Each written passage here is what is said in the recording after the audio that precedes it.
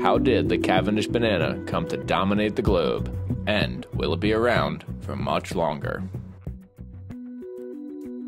The evolution of the banana.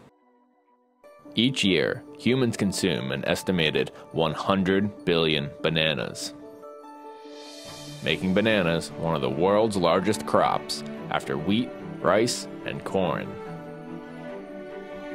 But bananas weren't always big, bright, and yellow.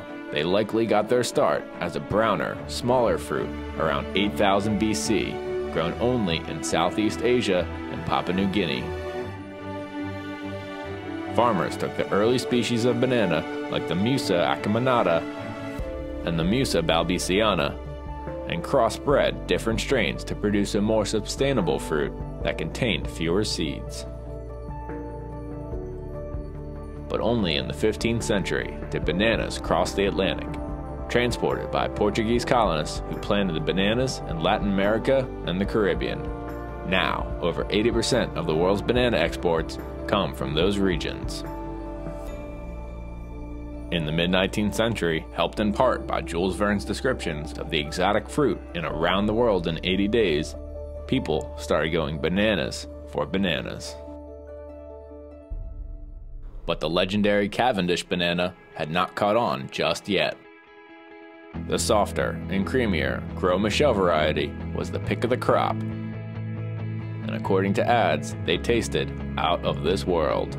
However, in the 1920s, a fungus called Fusarium race 1 ran rampant through the Gros Michel banana, causing the variety to go almost completely extinct. People began turning to the Gros Michel's cousin, the Cavendish, as an alternative by the 1950s. Named after William Cavendish, an avid horticulturist and the 6th Duke of Devonshire, who acquired an early specimen of that species. But maybe you shouldn't get too familiar with this variety either. The Cavendish bananas don't produce usable seeds, so each new banana tree is actually a clone from the stem of the one before it.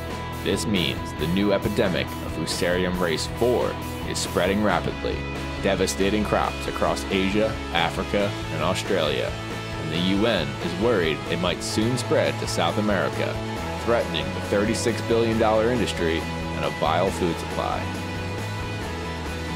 Will the Cavendish survive, or will a new type of banana be forced to take its place? Go bananas in the comments below, and let us know what you think.